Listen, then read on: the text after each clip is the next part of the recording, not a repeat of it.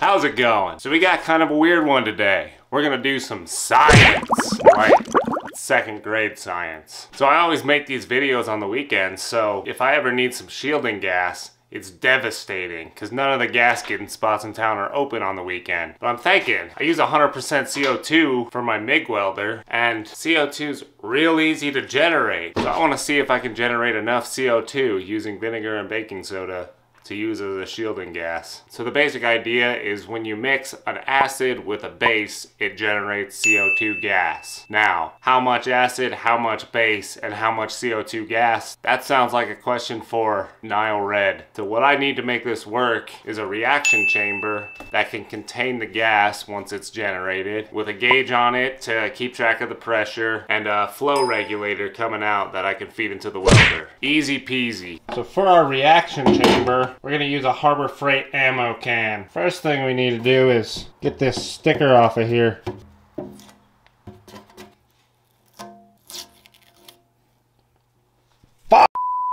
Now, with the sticker removed, I can install a fitting to where I can put a pressure gauge on here.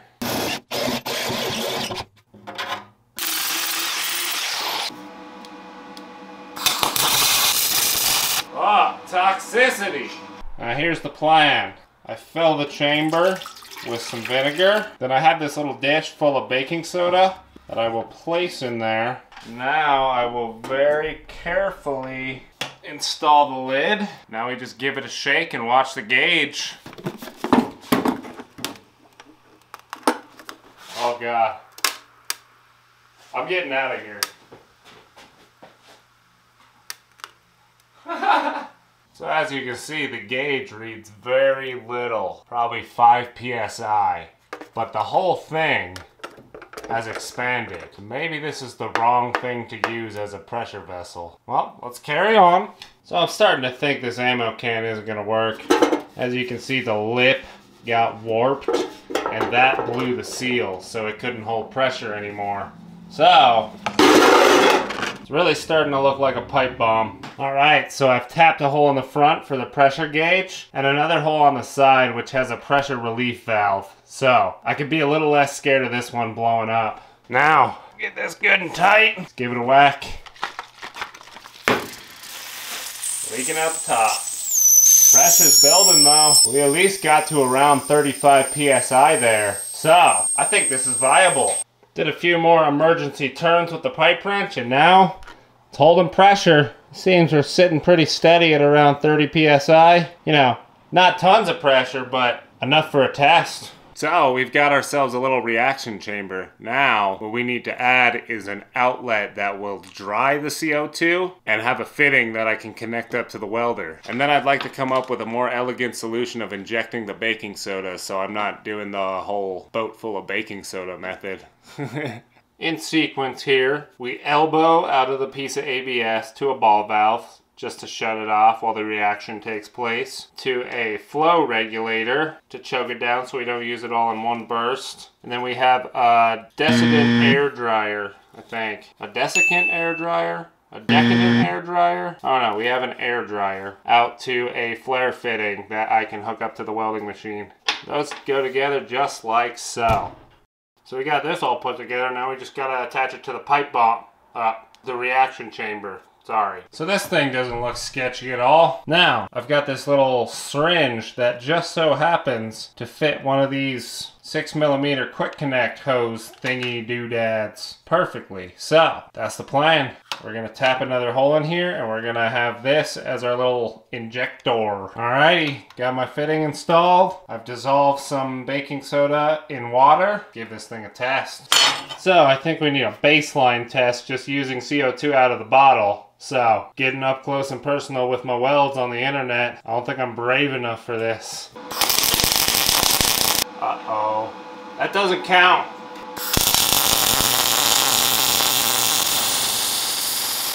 Alright. We'll let that one count. So there's our weld with the regular shielding gas.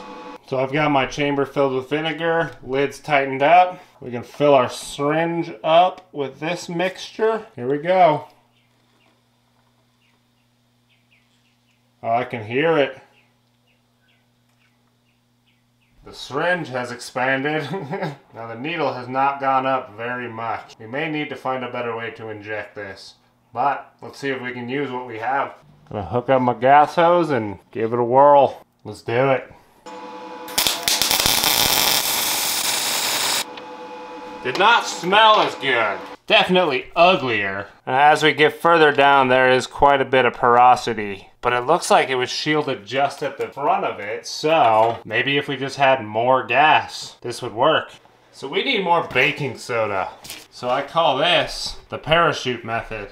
Who says you don't learn anything in high school? So I've got a little paper towel filled with baking soda plugging that hole. And I'm hoping the pressure created from the syringe will drop that down into the vinegar. Try this again. Here we go. The parachute method. Oh yeah. Oh god, it's rising quick. Let's hope this doesn't explode. We're sitting at like 50 psi. Let's give this thing a whack.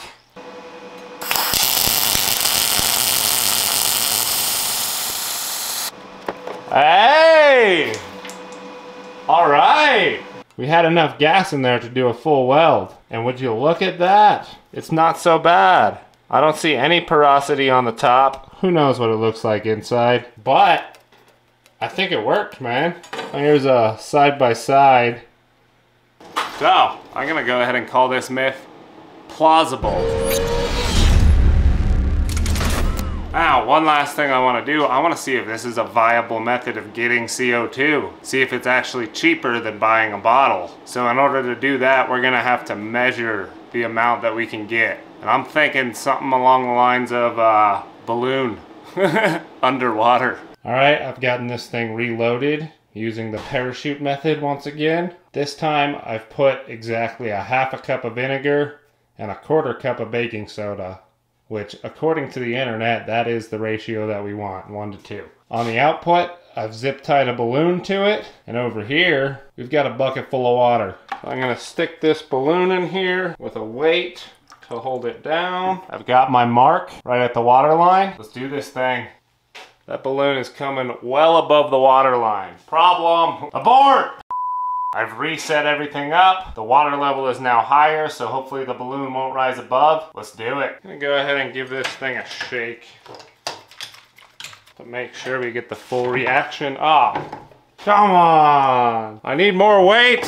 More weight! I don't think that I really accounted for the upward force the balloon had. I think that's a safe measurement though. Well, we got our very approximate measurement. Nice. Now we just gotta do some math. Babe! So the stats are in. Now, as you can see on this sheet of math that I totally did all by myself, we got about 0.09 cubic feet of gas off of a half a cup of vinegar and a quarter cup of baking soda. Now it sort of works out to where there are 36 quarter cups in this $5 thing of baking soda and 32 half cups in this $5 thing of vinegar. So we're just gonna say they're the same for the sake of this. Out of 10 bucks worth of material, we can get 2.912 cubic feet of gas. To fill up my 60 cubic feet welding cylinder, it costs around $60. So this is a very expensive way to get CO2 gas. But we had fun, didn't we? Now then, I kind of like the way this thing looks. And having a little bit of emergency gas doesn't bother me, so any excuse to use the laser cutter.